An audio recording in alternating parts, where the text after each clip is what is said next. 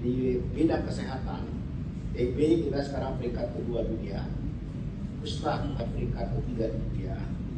Kekurangan gizi mikro dan makro serta kelebihan gizi, stunting masih tinggi 21,6, prevalensi obesitas 21,8, kemudian ketimpangan akses pada pelayanan kesehatan dan antar wilayah 56,4% fasilitas kesehatan tingkat pertama terakreditasi, sisanya belum tentu.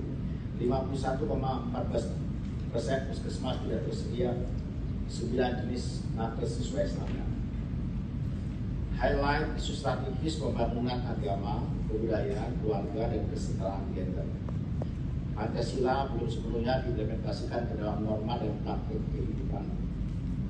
Kearifan lokal dan nilai budaya belum dioptimalkan sebagai modal dasar pembangunan. Indeks pembangunan kebudayaan masih 51,9. Peran dan fungsi keluarga belum optimal.